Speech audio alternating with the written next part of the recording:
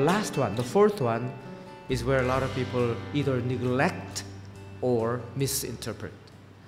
I believe in a church that is apostolic. And from here we have the fourth attribute, the apostolicity of the church.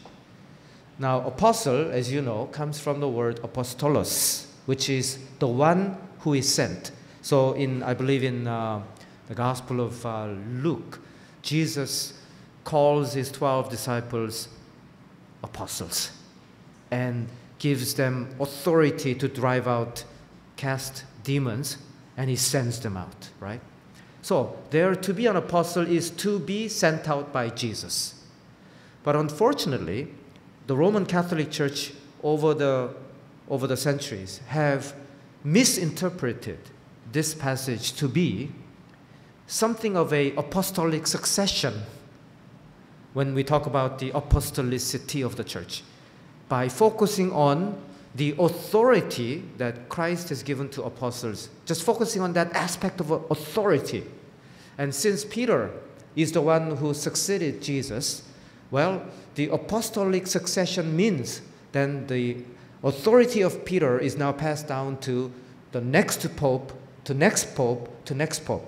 So all we think about when we think about the word apostolicity is power, authority the church has and the pope has. But that is so wrong. Why?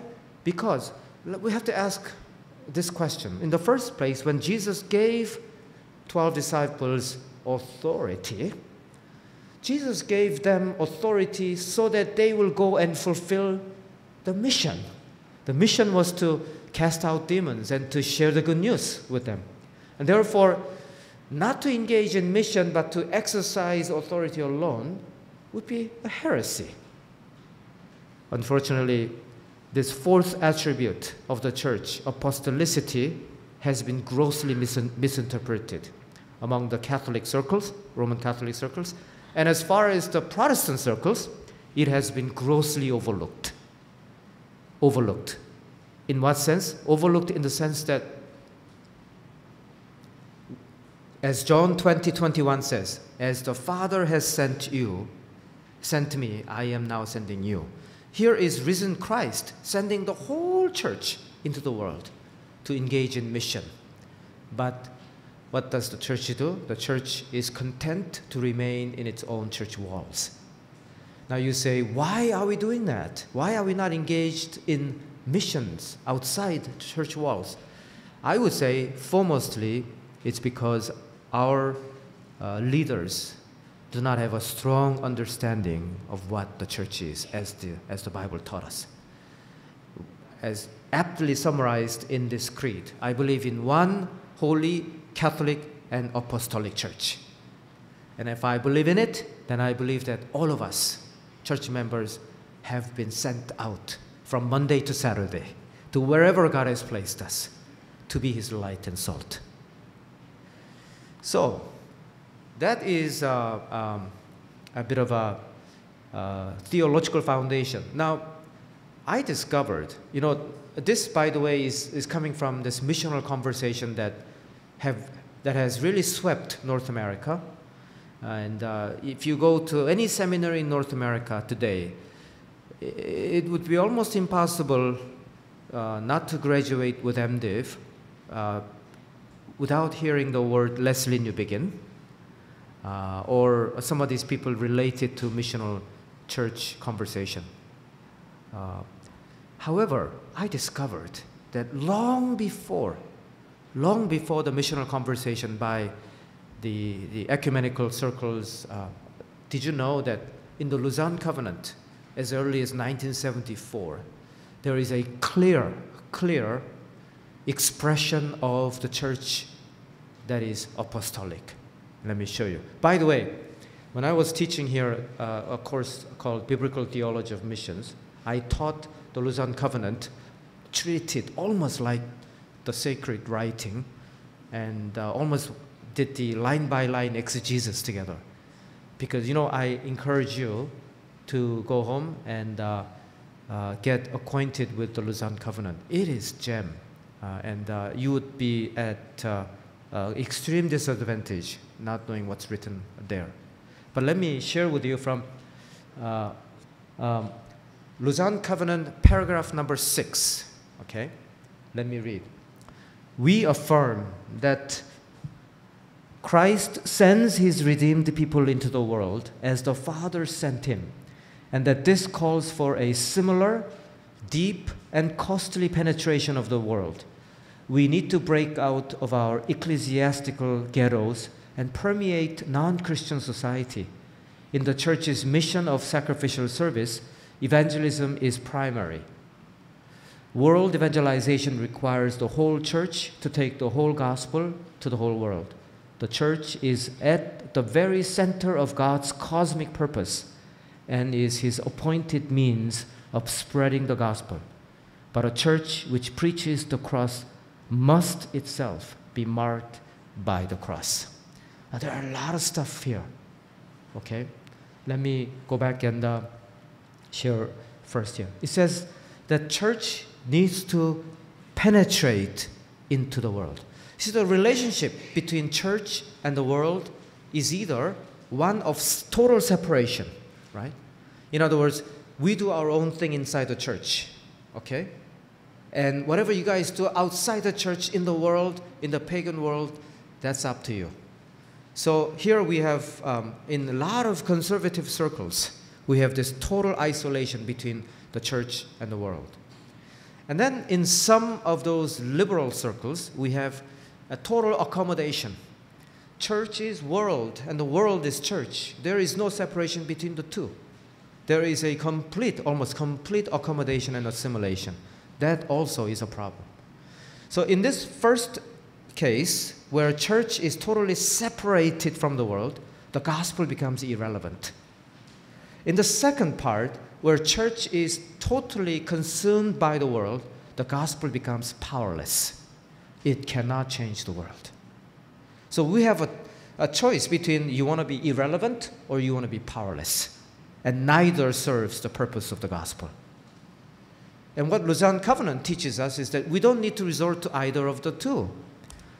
We have third option, and that is meaningful engagement, costly penetration into the world. That's really echoed in 1 Peter 2:9. We are here to declare the praises of him who has called us out of darkness into his glorious light. We were in darkness before, but he has taken us, pulled us out of darkness, and now our job is to declare his praises to people back to people in darkness. That's coming out of darkness and then going back into darkness with a sense of purpose. And that's what missional church is.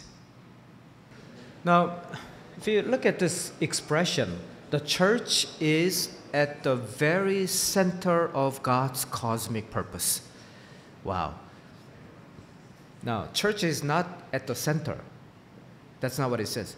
The church is at the center of God's cosmic purpose. God's cosmic purpose is the center. And church is there to serve God's cosmic purpose. What is that God's cosmic purpose? That is the work, God's work, what God wants to do in this world. And God is using his church to accomplish that. God's cosmic purpose and his appointed means of spreading the gospel. But the problem is this. The church that is preaching the cross, if it refuses to bear the cross or to show the signs of the cross, then there is a problem of authenticity. The gospel we are preaching is not really the gospel. And that is apparently a lot of issues everywhere we go, really. It's not just pertain to one country. I know, like my motherland, Korea, right now is just, the churches are under so much fire because some of the church leaders have been known to be really not holding up the kind of authentic lifestyle that is called upon.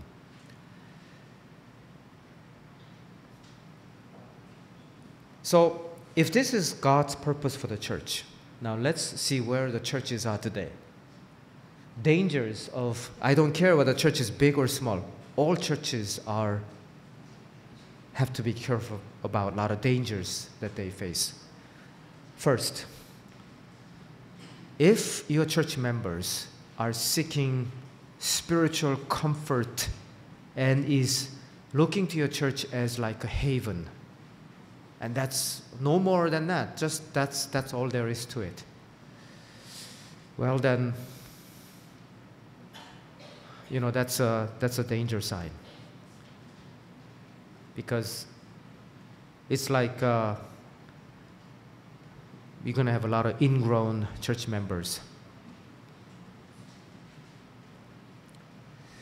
Also, if your church members have this consumer mentality, why did you choose our church? Well, because I like your church. I love praise. I love the band.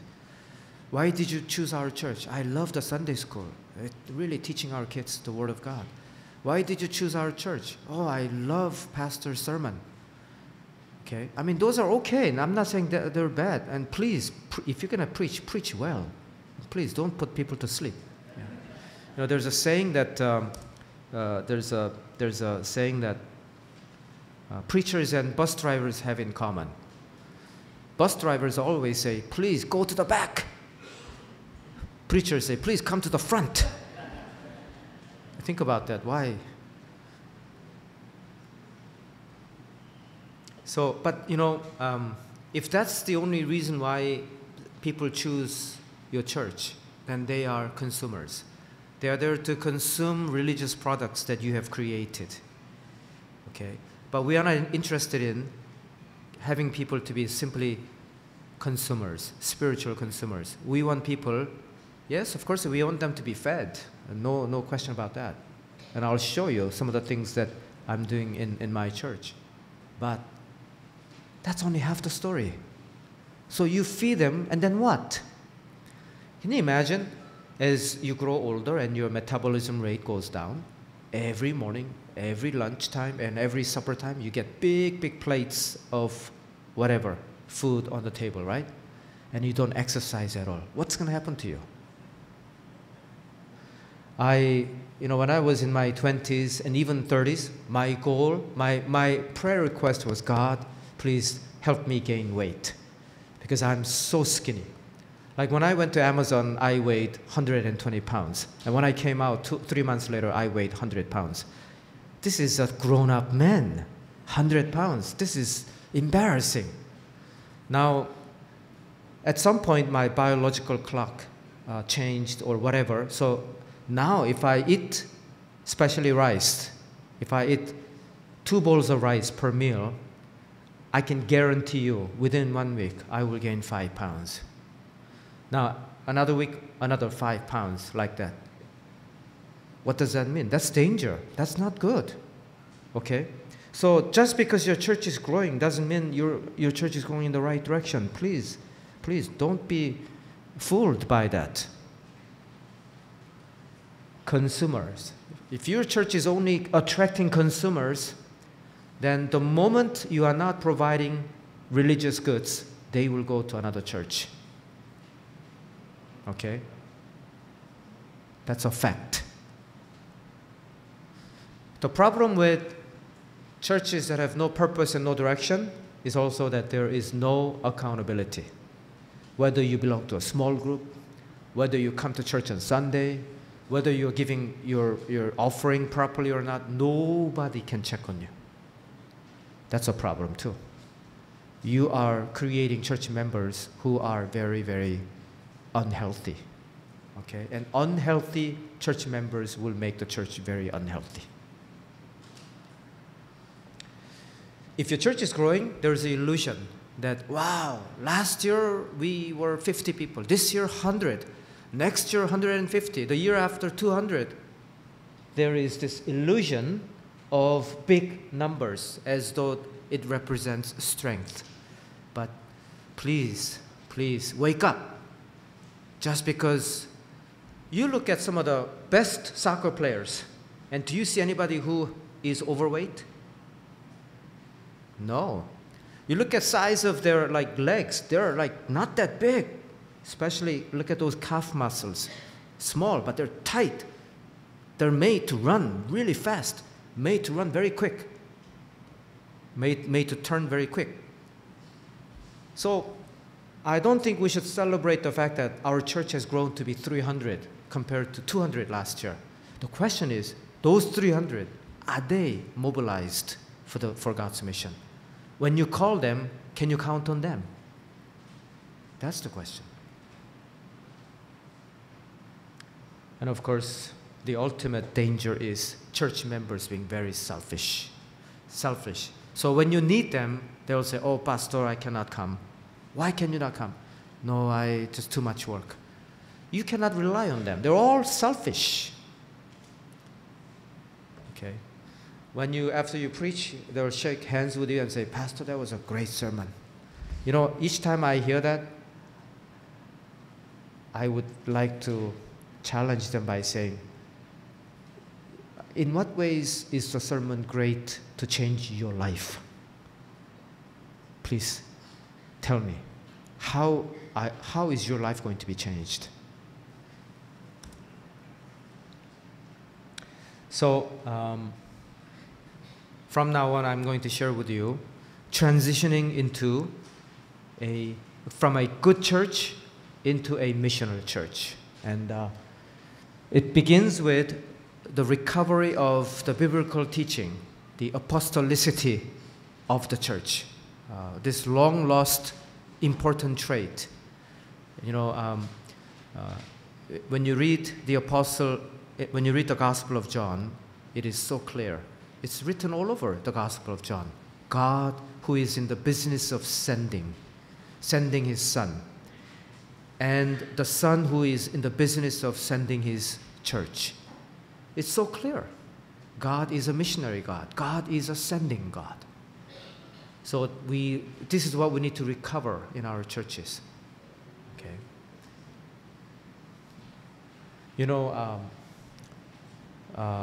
3 weeks ago, our church has done something that we're not used to doing.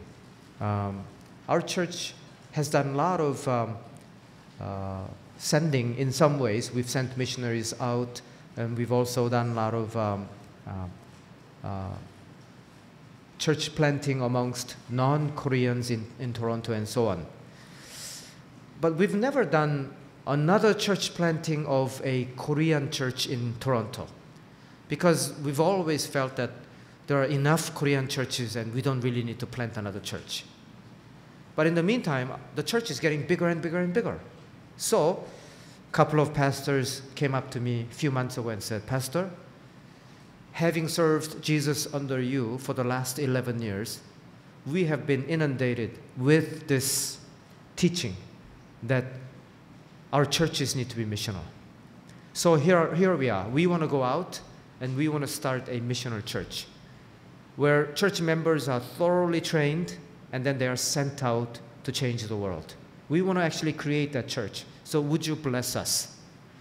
What they meant was, would you allow us to take church members with us? So I prayed and discussed with elders and said, "Okay, let's bless them." So they have 8 weeks to choose anybody they want to choose in the church. 4 weeks of vision sharing followed by 4 weeks of prayer. And after 8 weeks, now people will sign up, and whoever signs up, you may take them and go and start missional church. And then I said, there are 4 kinds of people that I want you to either go or not go. So these are 4 areas you should check whether you should go or not. Number 1, I want people to go, the kind of people the pastor does not want them to go. I want them to go. Like when you are a pastor, there are some church members you're so grateful because they're there with you. They're your hand and your feet. They care for you, and whenever you ask them to do, they'll do those things for you. Well, I said those people need to go. And number 2, the people that pastor wants to leave the church, those people, please do not go. Because if you go, I may be happy, but you will make them very unhappy. And number 3, as you pray, if the Lord makes it very clear that you should go, then you have no choice but to obey. Go. And number 4, just because your friends are going, that shouldn't be the reason why you should go. You must not go. So I gave them 2 sets of why they should go and 2 sets of why they should not go. Well, after 8 weeks of vision sharing and prayer, one by one people were signing up. Altogether, including children, 120 people signed up to go out. And of that number, there were some families that fell into the first category. Those people, the church, the pastor does not want to go. They ended up going. And I felt like, oh, this is very, very tough to swallow. Since I said it, I cannot take it back. But I am so sad, so sorry to see so-and-so, this deacon and that deacon, going. Well, you know, that's what it is. That's what it is. In order to transition into missional church, there are some things we have to do that we may not like. So, apostolicity, sending people out. Thinking beyond the church, thinking about the kingdom of God. And now, humbly participating in the mission of God. Understanding the gospel to be not just soul-saving, but really the holistic, the whole person. Ministering to the whole person. And the balance between the inward journey and the outward journey. Listening to and obeying the voice of the Holy Spirit. And now, how do we encourage individuals to live missional lives and also small groups in the church to engage in missional tasks? And how do we encourage our church members to live missional lives Monday to Saturday? Now, these were some of the things we had to do. So, what did it take to actually get that done? Well, I'm on a 20-year project. I went to Yongnak at the age of 45, and this year I turned 59. And when I'm 65, that's when in our church we retire at the age of 65. So I have 6 more years to go. So I figured the first 10 years is laying the foundation, theoretical and theological foundation, teaching God's people what is a missional church and why a transition is a must, that we cannot afford not to transition into a missional church. That's what I did for the first 10 years, mostly by teaching and preaching and all kinds of, just by repetition, over and over and over again. And my final 10 years is putting all that into praxis, to really get it done. And that's what I want to show you. And basically, there are 3 steps. The first step is vision. Vision. In other words, if you are ever interested in helping your church transition into from what is otherwise a good church into a missional church, then you must be very clear about where you're going. If you're not clear, don't go. Don't go, because you may just end up taking the whole congregation to the place where you don't even know where you're going, right? So vision is important. And I say that this vision comes from the scripture. Read the Bible from Genesis to Revelation and understand who God is. God who is sending his people into the world today. You see, I don't even care if we don't use the word missional, because missional is a term that was coined about 20, 30 years ago by missiologists in North America, right? Missional, because people wanted to separate the word missional from missionary or mission-minded. Because as long as you use the word missionary or mission-minded, you're still describing something of the church that is part, not whole. But when you use the word missional, then now you're describing the whole church. And therefore, mission is not some sort of a departmental activity, but it is the activity of the whole church. And that's why the word missional was coined. But I don't care if you don't use the word missional anymore, because I believe that the word missional is not a fad, as some kind of word that comes and goes, because the concept is deeply embedded in the Scripture. And if it's in the Scripture, then people will recover it from time to time, every time the concept is lost, except they will use different words to describe it. Well, this concept was unfortunately lost for a long time. Missional. So it starts with vision, and we catch this vision from the Scripture. The Scripture says what the Scripture says about the church, vision, followed by training, and then followed by praxis. We got to send people out and get the job done. There's no point in talking about it all day long, right? So it's clearly in 3 stages, which is what I like to present. And we're going to take 10-minute break now, okay? And come back.